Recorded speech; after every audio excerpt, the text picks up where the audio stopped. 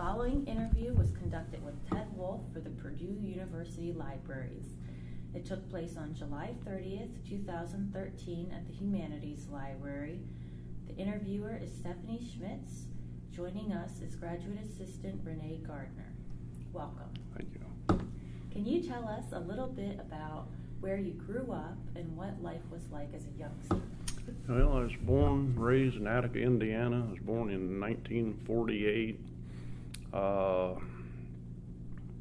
Typical childhood, play baseball, basketball, ride your bicycle. We didn't have public swimming pools at the time when I was little, so you'd sneak off and go to the creek or something like that. But Did you grow up Little in League a farm? summers, no, I grew up in town.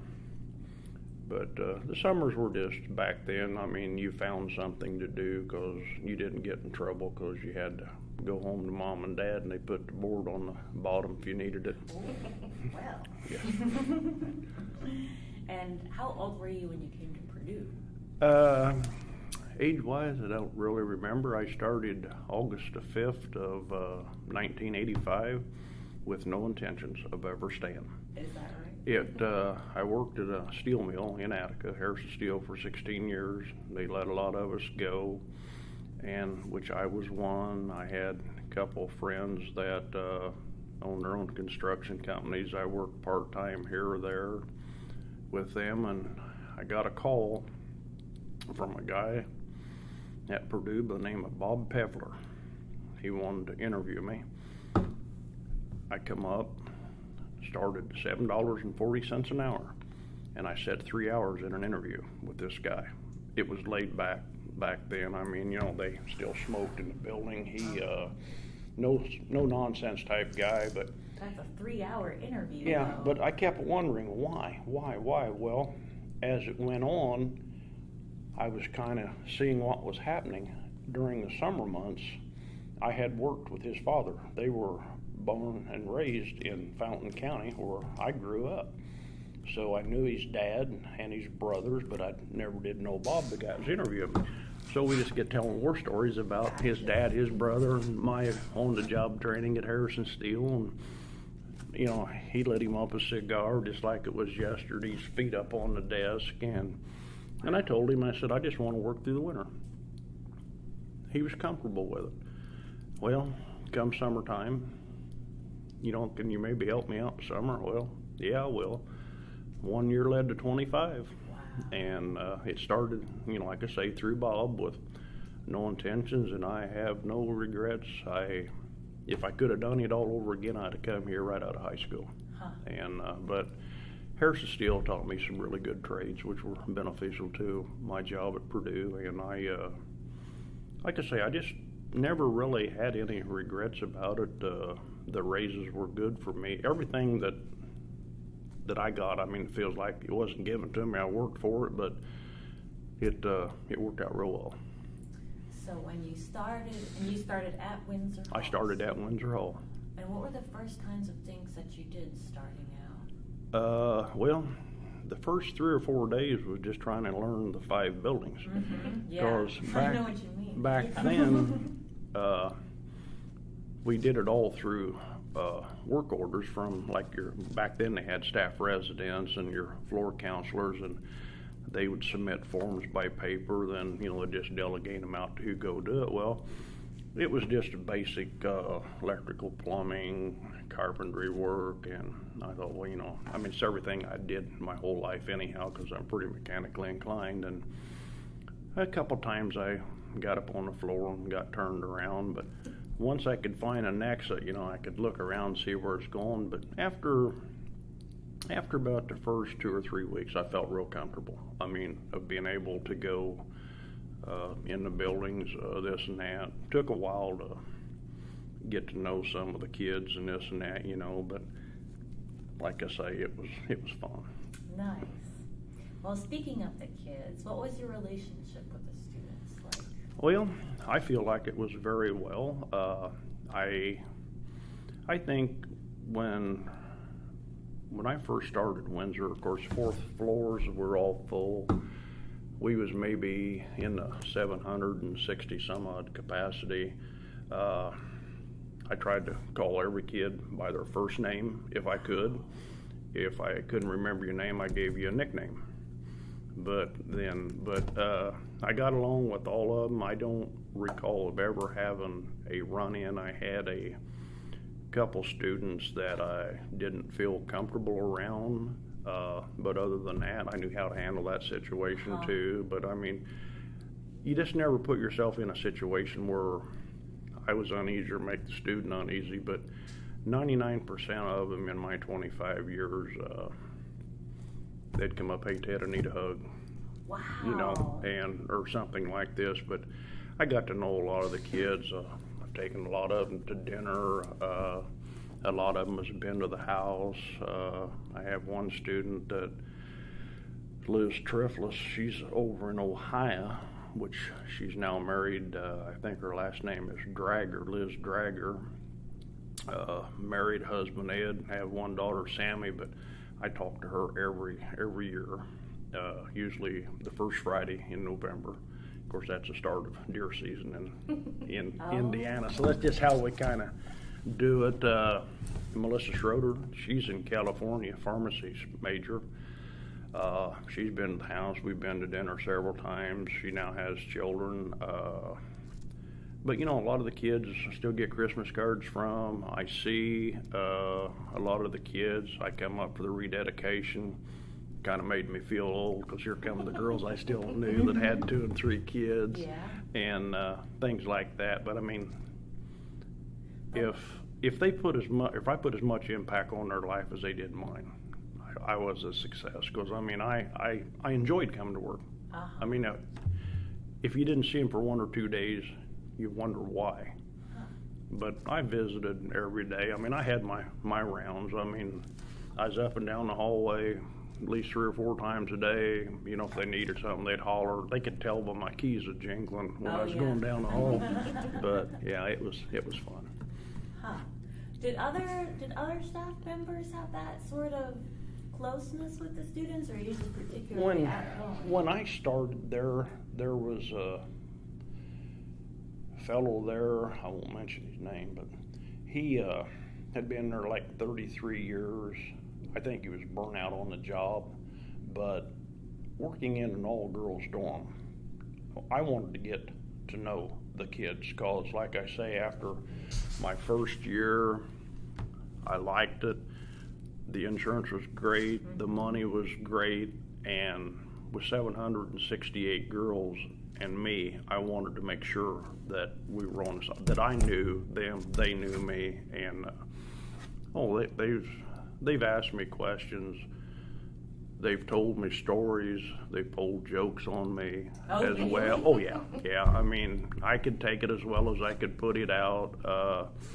One girl from Huntington, her last name is Wolfe as well, no relation, and her mother come back to the rededication of Windsor, and it was kind of funny because Allison, that's the student to come here, she come in as a freshman, and I was up at the main counter in Wood Hall there, and she said, I'm here to check in, and they said, what's your last name? She said, Wolfe. And I said, hey, Wolfe kid, I'm a Wolfe man.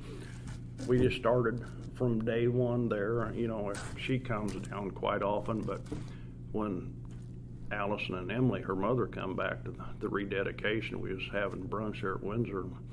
I got telling them some stories, and I said, Emily, and I said, I used to have a student come through the front door of Warren Hall and just throw her key, said, tell Ted to park my car. I'd go park her car because she'd be right. Emily says, well, who would that be? And I said, your daughter. But, you know, that's, back then we did that. I mean, if they had a flat tire, we changed the flat tire. We didn't care. And, but yes, I probably let them take advantage of me to a certain degree. But, you know, if they're pushing customer, these are our customers on you. Well, these are my customers, and they were good to me. So, you know, and, you know, most girls can't change tire anyhow. It must have meant a lot to them to have someone around like that.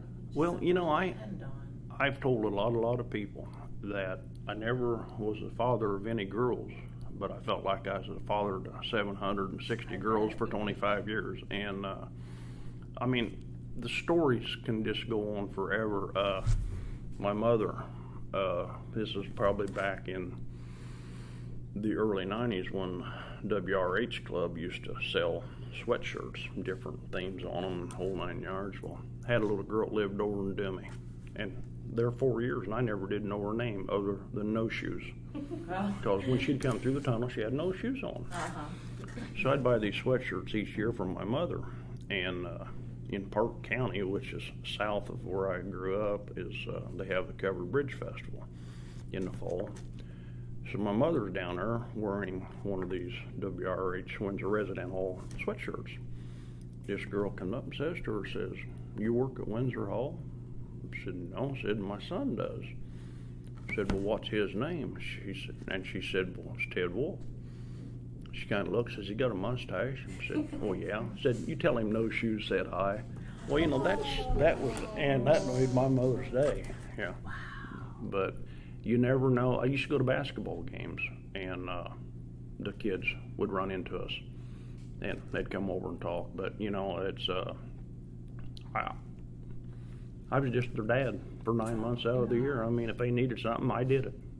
And I've talked to the parents on the phone, and but one thing I never did do, and I had people ask me, "Well, how's my daughter doing this and that?" And I said, "I really don't know. Everything in her room that I'm responsible for is repaired." And that's all I can tell you, because, you know, I would never, even if they were getting in trouble in the wrong way, I'd never tell on them.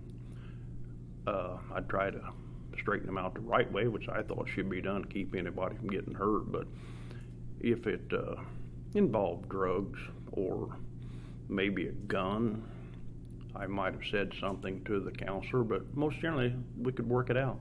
And but they had a lot of trust in me, I think. Wow. I really do believe they did.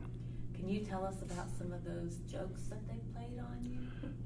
Well, a lot of people probably won't want to hear them, but I'll tell them since you asked. But in Warren Hall a few years ago, well, see, when I first started there, all the windows were open to the outside. And if the students was gone, the wind would whip them, and you'd have to go up and put them back on track, re-glass them, and on and on and on and on and on. Well, on second floors during Grand Prix weekend, there's a dormer there. Curtains were pulled out of the wall, and this and that, and had to put them back up. And I went up there. They said, "Oh, Ted said we don't need them done." I said, "Well, I'm here. Might as well put them up." Well, there, this whole dormer was iced down with their party for the weekend. Was what? Iced down with their beer and everything for their party. But it was big time back then, years ago. I never said a thing. Never told on any of them. Just be careful. But I've been called to their rooms one year. A girl from Terre Haute named Thumper. Can't tell you her first name, but she was Thumper, because she always acted tough to everybody, you know. But she called and wanted me to come up to her room. I said, "Well, do I need tools?" "No, just come up." So I went up. There was a chair set in the middle of the floor. Said, "Sit down." I said, "No, I'm not doing that. Sit down." So I let them talk to me and sat down. Then they made me close my eyes. They gave me $20 worth of, I think back then it was $20 in Pizza Hut gift certificates and a case of beer. Said, "Now figure out how to get it out of the hall." But, you know, just things like that. And awesome. And after I left, I would tell, you know, I always told my wife the stories, but them kids, they were neat. And anybody thinks that girls can't come up with things that guys can, they're wrong. But we didn't have the damage out of the girls. If we had damage that was done in the building, it was usually done by an irate boyfriend or something like that, you know. But the kids would tell me, they wouldn't lie to me. You could almost tell if something was missing in the hall. It was never stolen in my books. It was always just borrowed, which would be maybe a chair from the rec room or something like that. And all I'd have to do is go talk to 5 or 6 kids in the hall. Sure enough, 2 hours later, it'd be back. You know, it wouldn't be a hall charge, but it just things like that. And they would try to scare me, which they could do that quite often. Really? Oh, yeah. But, you know, that was part of why I think we got along so good. They scared you like just jump out of their room and blah, blah, blah. Yeah. And I'm a little jumpy to begin with, but I wouldn't have had it any other way. Huh. I wouldn't have had it any other way. What did you find most challenging and most rewarding during your time? Probably the most challenging that part of my job was doing what the administration wanted me to do. Uh-huh. A lot of things that the way they wanted, I didn't think needed to be done that way. Then I got in with some situations back then. I don't know what it would be called today, but used to, you would see a sign like maybe no men allowed in this room.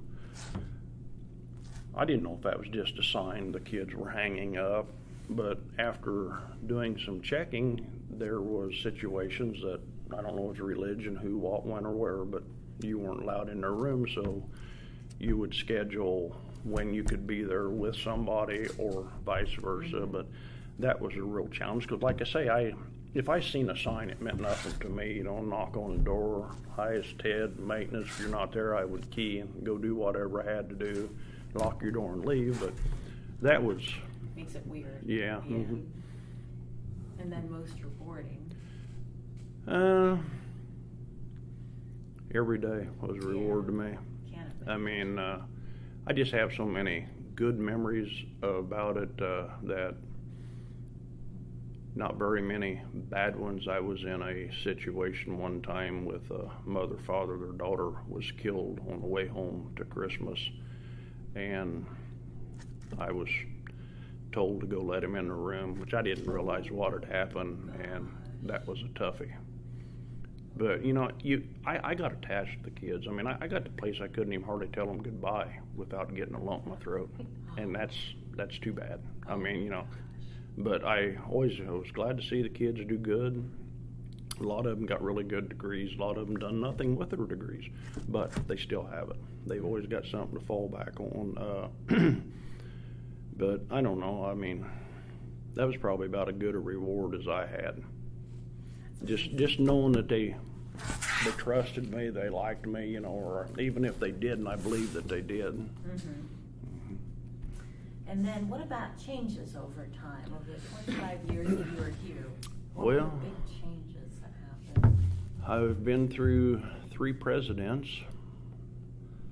Why I was here, I was through 3 hall managers, 3 facilitators. Probably the biggest changes, and I'm just going to talk about Windsor Hall, was the remodeling of the buildings when they started building the dining court. I was kind of opposed to that in a way, because I thought Windsor Hall is a unique building. I mean, it's just so much character to it. And when I started there, we had 5 buildings, which you had 5 kitchens.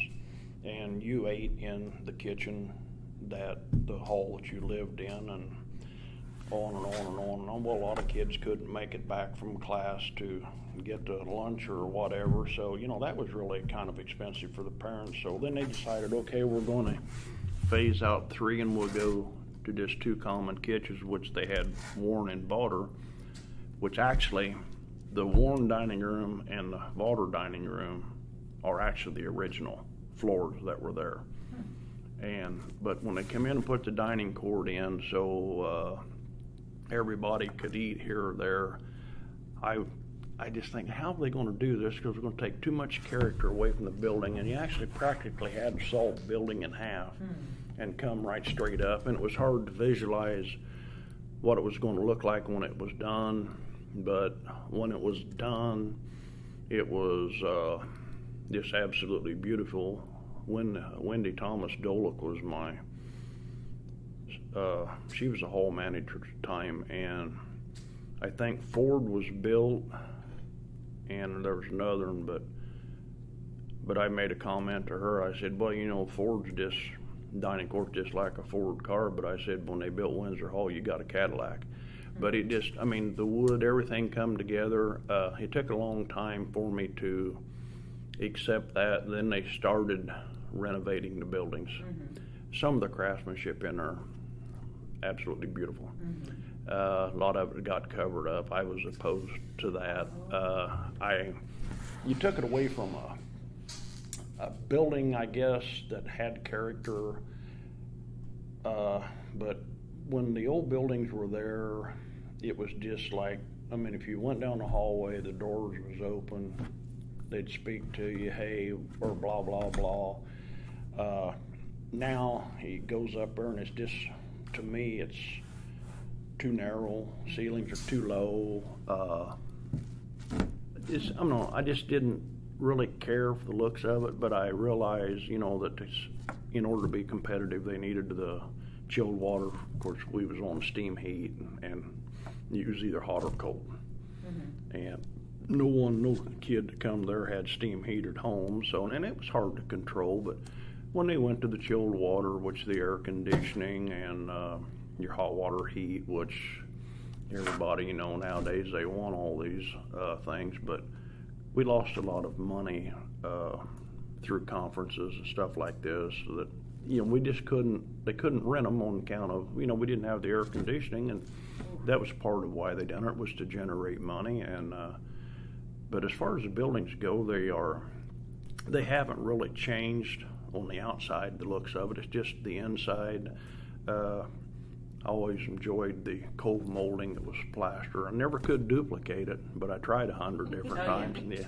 But just the craftsmanship in there. But the doors, there used to be doors in Windsor Hall, 402 Warren Hall, and found this here when we were putting new floor tile, because back then they were asbestos. They had to all come out and do this and that. But there was a door up there that the girls that lived in that from way back in like the 50s, they'd write their name on the top of the door, you're the graduate, and come clear down the side. Well, and I showed that to some of the girls up there. One of them that lived there was from Fountain County. Well, they'd all add to it. Well, this was kind of neat to me, and I'd just go tell the kid, when you graduate, put your name on the door.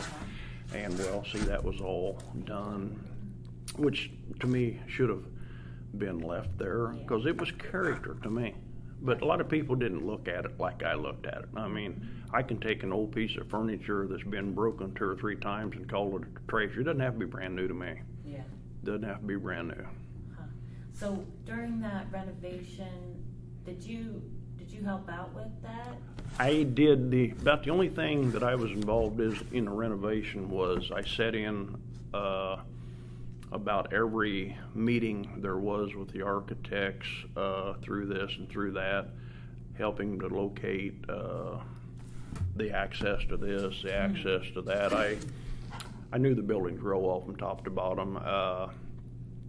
I didn't sit in on many of the construction meetings during their progress meetings, but if my boss, my supervisor, Phil Andrew, was gone, yes, I would go with Wendy.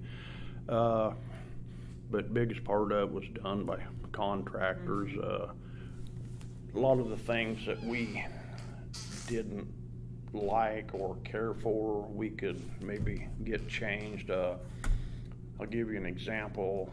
On the 4th floor landing in Warren Hall was a light that hung out over the stairway, but it was right straight down. No way you could get a ladder to it to change the light bulb, so I would stand on a ladder on the deck, put my foot out on the railing and my hand on the ceiling and reach out to get it. Wow. Well, see, when I do this, nobody would be around, because, but anyway, I had to change the light bulb.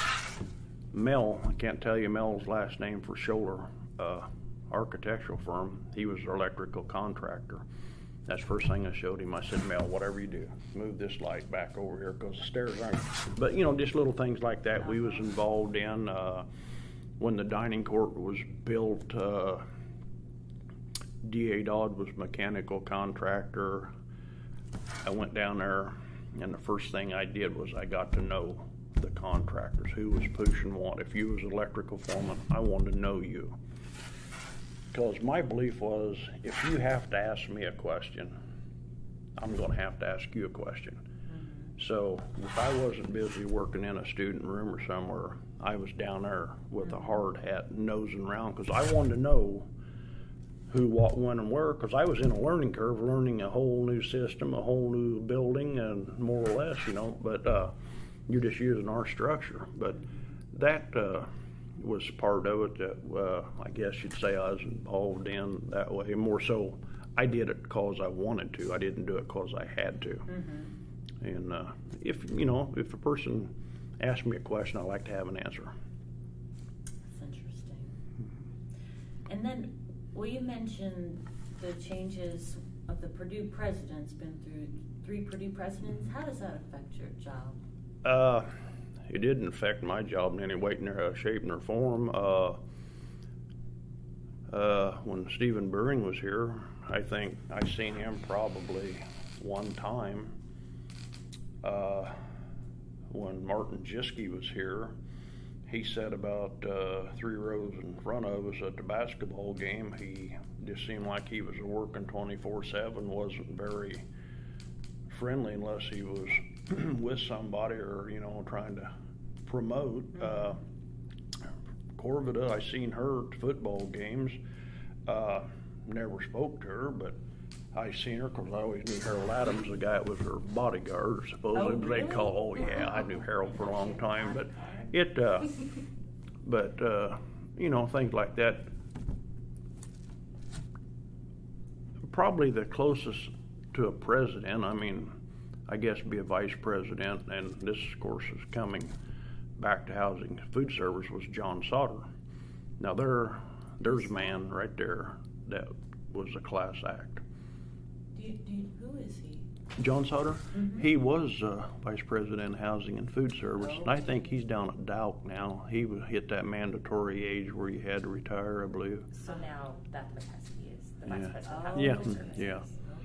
But I remember when John moved his daughter into Windsor Hall, Emily. She was on the 3rd floor, I believe. I could walk to the room, but I can't remember the number now.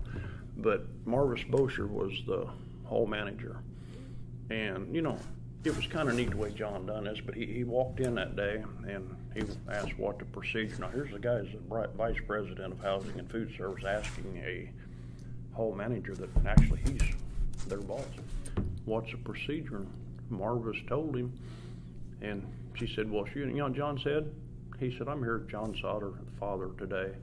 He left his watch, got her room key, and we moved his daughter in. But I thought that's kind of cool, he had the clout to say, well, yeah, I'm going to do this. But no, he just come as John Sauter, the father, and it was, kind of neat. I always remembered that there.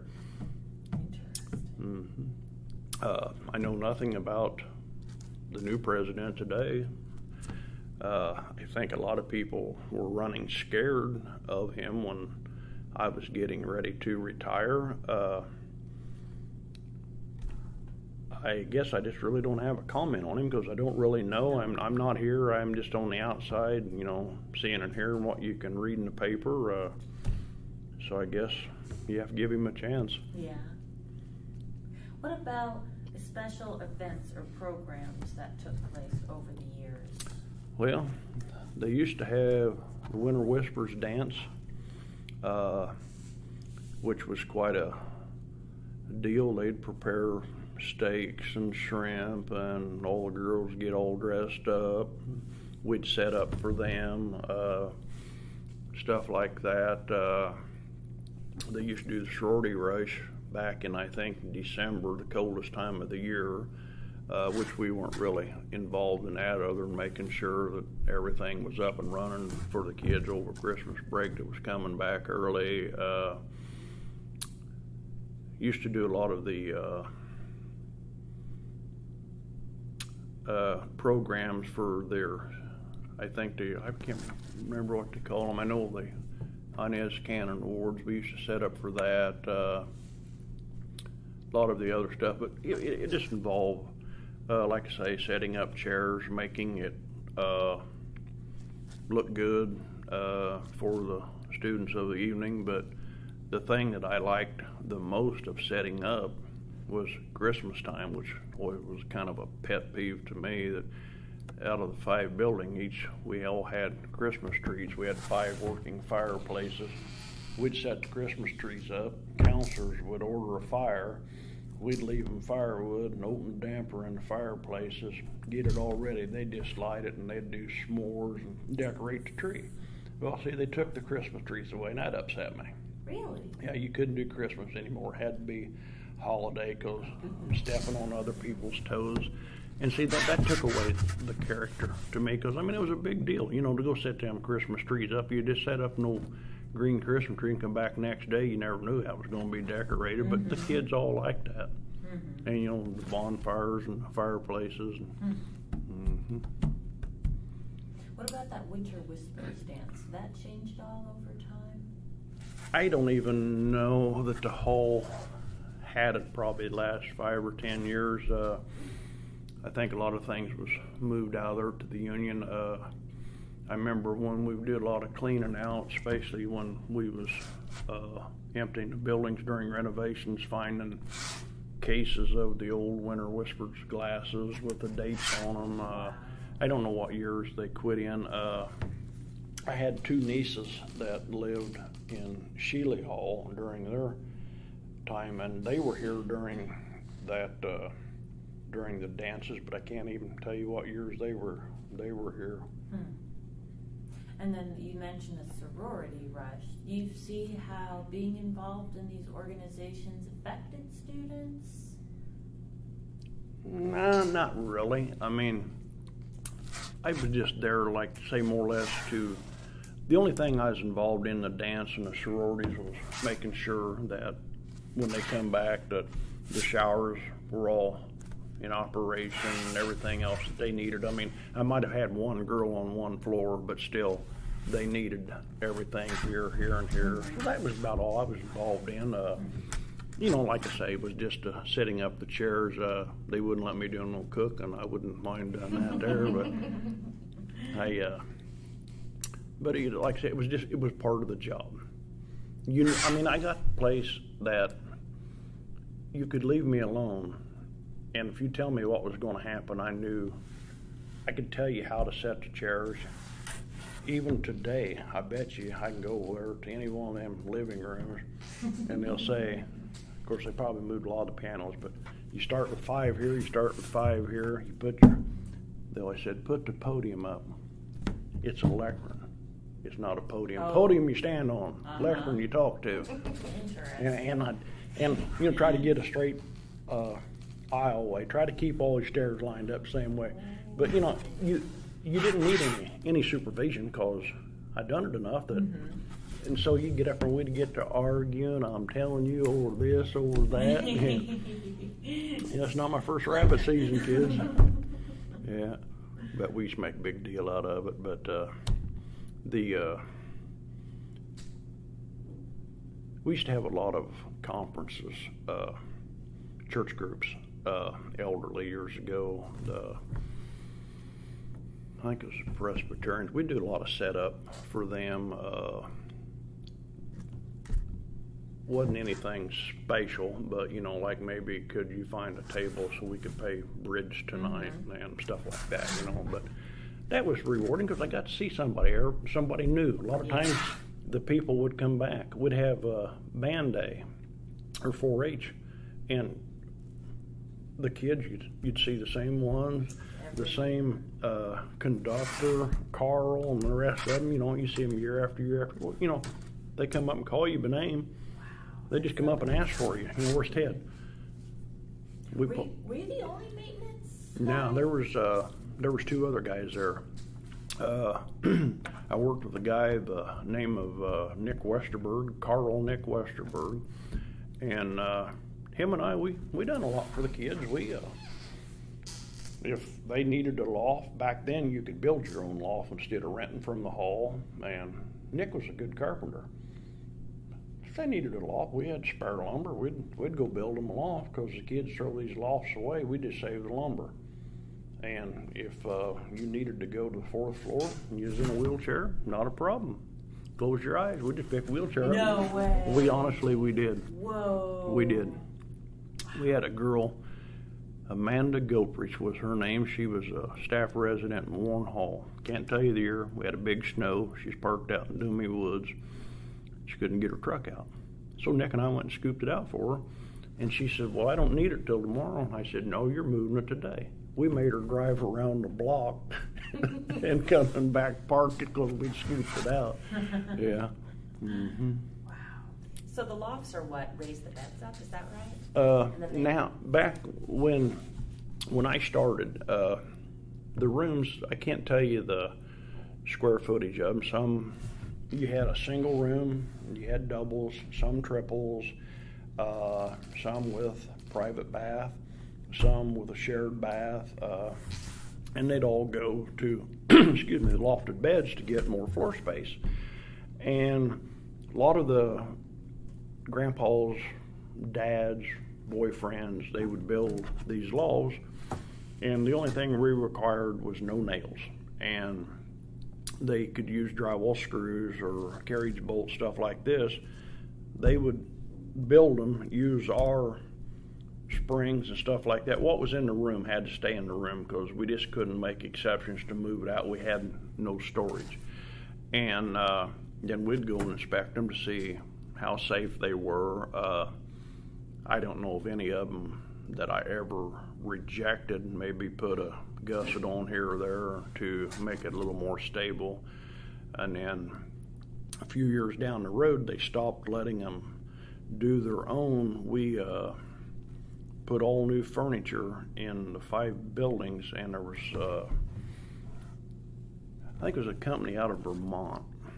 Was a Purdue grad, but they built all new furniture for Windsor Hall, which consisted of a bed, a dresser, file cabinet, a desk, and a chair.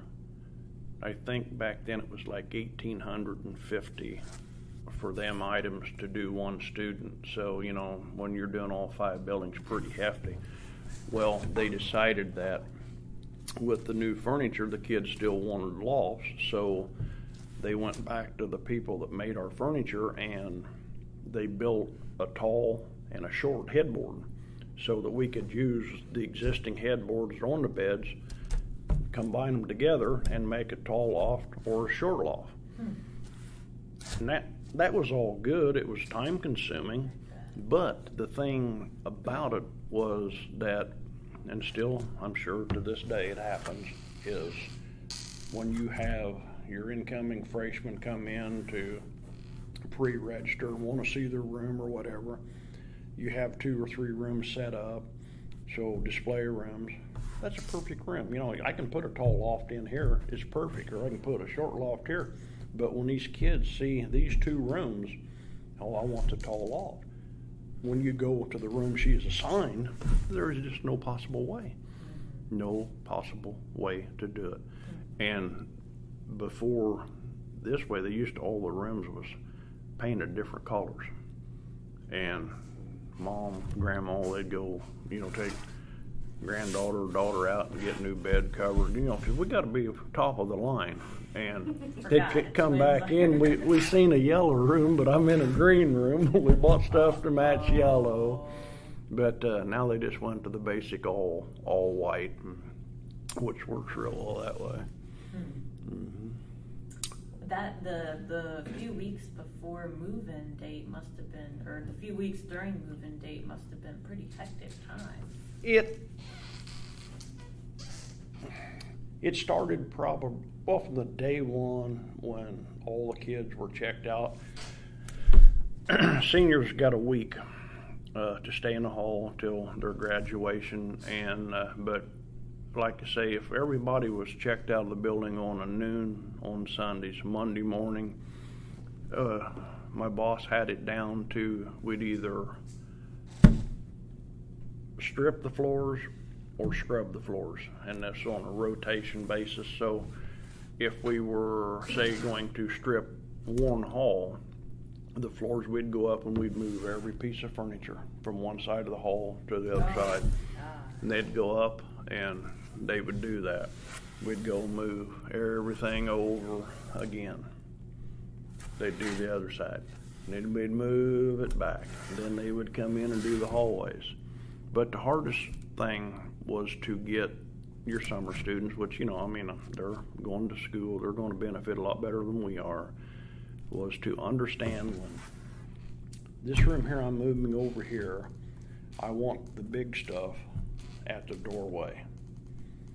All the small stuff I want back against the wall. Well, why? I said, when this room is completely waxed, we've got with skates we'd built, we'd set like the dresser on, we'd roll them right over and put them in place. You don't have to move them, you don't have to scratch the floors. So when you do that, you could just come in, you could set this room up that's already done, bring your small stuff from the other side, and do the same way. Well, you know, getting them to buy into that concept. But it, a lot of times, if you had maybe 2 days of straight moving, you'd get a little testy. But a lot of times I wasn't involved in a lot of the moving. I did my fair share, but I was usually plastering rooms or something like that.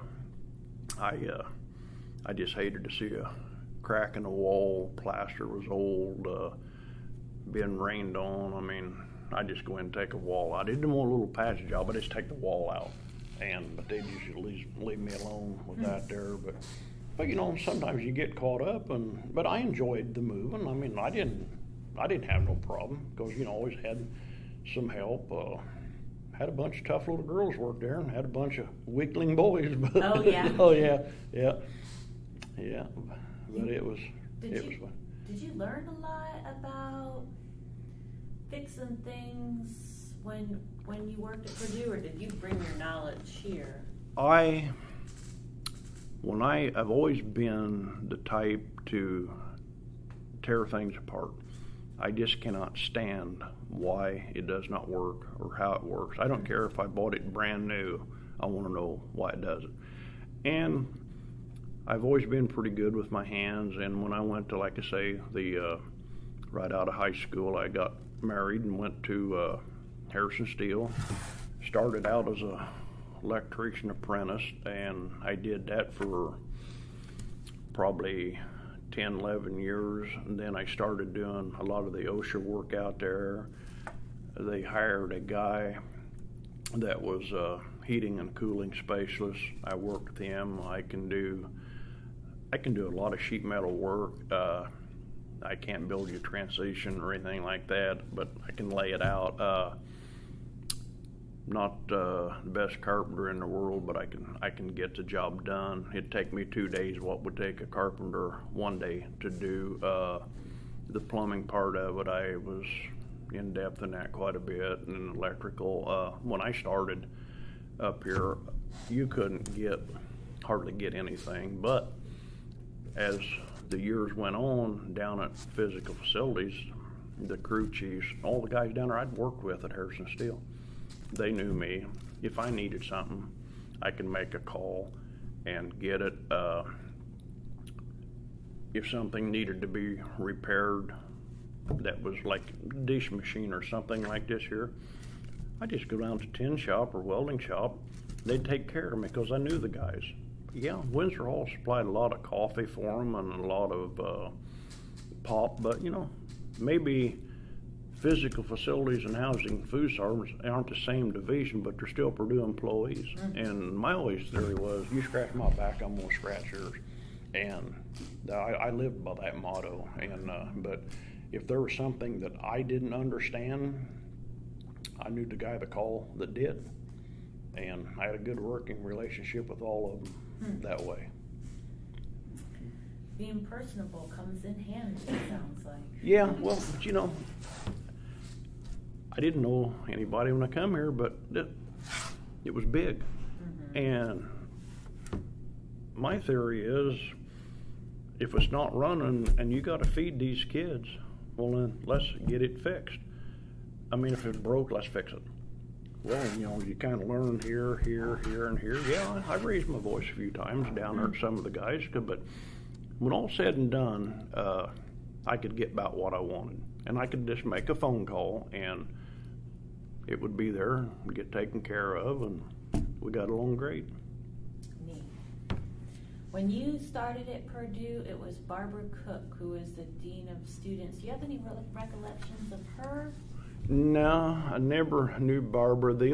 Probably the oldest person that I remember Purdue would have been Bunny Escher. She was the last house mother that I remember. I believe she was from Georgia, but I remember Bunny. And she was a house mother. So what did house mothers do back then? I think back then they kind of like handled your discipline like your RLM does now. I know Bunny was big into ceramics, and I've heard her say many times that if somebody come in with a little bit too much to drink or something like that, she'd make them go to church with her on Sunday and go to ceramics. But, that was okay. Did she live at the halls? She lived in Dumie. Okay. Lived in Dumie. But see, there used to be 5 staff residents there, or way I understand, 5 house mothers, but Bunny is the only one that I knew. Then when she left, they had 5 staff counselors. And then I think when I retired, we were down to like 2, something along in there.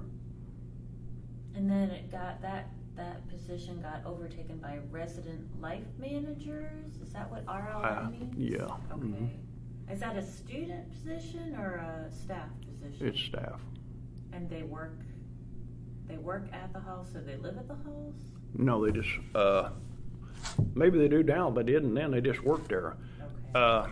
In Gaarder, I'll give you an example. When we was back up here, I went up, or what used to be the staff resident apartment in Gaarder is now like an apartment. Mm-hmm. I think we saw that. Yeah, it's got washer and dryer in it, and they can be married and have children. And I think they do some part of the counseling or something that's on the floor there too now. And then a lot of the in Dumie Hall, when I left, that was just a big apartment that I think parents could maybe like rent it on a weekend instead of going to a motel. Wow. And it was we put in all the really nice showers. Everything become pretty much compliant with ADA if we had to, in a sense, that way, but fully carpeted. Your internet and your television stuff was right there, and that was, I think they were, if you wanted, you could rent it and say come down and visit your daughter for the weekend or whatever, and go from there. If you were a special needs child or something like that, they probably make a provision to put you in there in that way. But most generally, when you're like a freshman, you didn't get a single room with your own bath unless you were special needs.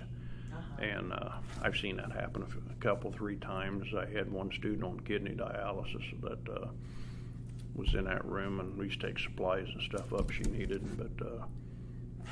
But yeah, I mean, Windsor can offer you everything, and I've been in every res hall that's on campus, and yes, I am partial to Windsor Hall.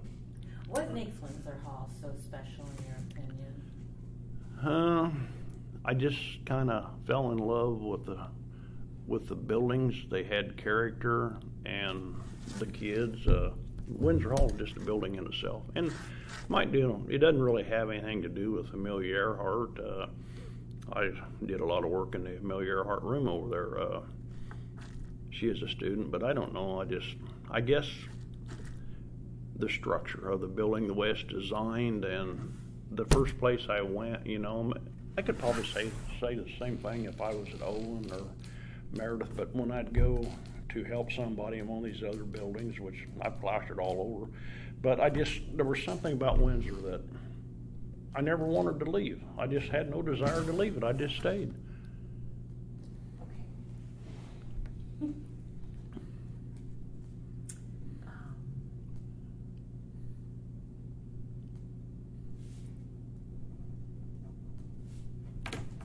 Okay, so I'll take over from here on out. So what did it mean for you personally to be part of Purdue? Like, how did it affect you? Well, I looked at it, I enjoyed my time I was here. it was stable. Back when people were losing their jobs, I lost a job that I'd worked 16 years at. I think I was around 32 years old, buying a home, blah, blah, blah. But when I come here, it just was the whole big picture, you know. I mean, I enjoyed the band, I enjoyed the football team, I enjoyed the basketball teams, but the job was going to go nowhere. Purdue was going to go nowhere. I mean, it was all up to me whether I was to leave or not. It was up to me whether I got fired or not. I mean, I always carried 5 to 6 weeks of vacation. I come to work. I'd volunteer to work Sundays. I could do these 8 hours standing on my head because it was not a job to me. It was just something I enjoyed, you know. And but I always been a Purdue fan. But yeah, I bleed a little black and gold. But I don't know. But I guess if I had to really do any bragging at all, it'd be I could probably brag on Windsor Hall more than I would Purdue. But I mean, the buildings meant a lot to me. I mean, and I put a ton of work in them. And, you know, everything, the kids, we had some roof problems a few years ago, and they'd get a lot of water, and ceilings get to fall, and you'd get the roof fixed, but how many kids, some of them really would get irate about it. Others, I just moved them one side of the room, go in there and plaster table. You know, I just work around them. They didn't have a problem with it. But I don't know, that's just Purdue, you know. I mean, but I would never changed it. You just like to say I come here and I liked it, so about all I can say. And then at the beginning of the interview, you mentioned war stories. Did you serve, or is this steel mill war stories? That's just, yeah, no, I'm not a veteran. No, I'm not that. Just stories of kids. Gotcha. And then now this is the last question. Is there anything else that you'd like to talk about in regards to your time at Purdue, or any topics that you'd like to return to? No, I pretty much covered everything I like to say. I was sitting home. I mean, I sit and I think all the time about this or that, but I remember 2 girls I had was in the band, Allison and Dana Lawrence. Their dad he used to be head of Penske Racing Division, and of course they brought me some Jeremy Mayfield jackets, a lot of Penske glasses, this and that, and I'm not going to tell you the story with Allison, but when band, I'm telling you, I used to drive her up a wall. But you know, you just get to know these kids. But I mean, I could sit here for hours upon hours and tell you a story about a kid this or a kid that. There's a girl in California I have not seen or heard from since she left. Her name is Elizabeth Erdman, and she walked in the front door of Warren Hall. Marilyn Silver is still an employee at Windsor Hall. Will verify this. She walked in, she was crying. She said, "Ted, I need a hug." So I gave her a hug, and she went to her room, checked out in summer, and I'll see you next fall. And I've never seen or heard from the girl since. So I don't know if something, you know, a lot of them, Jill Summerlot. I remember when Jill come here. She was an extension agent in southern Indiana. She'd been back a couple, 3 times, but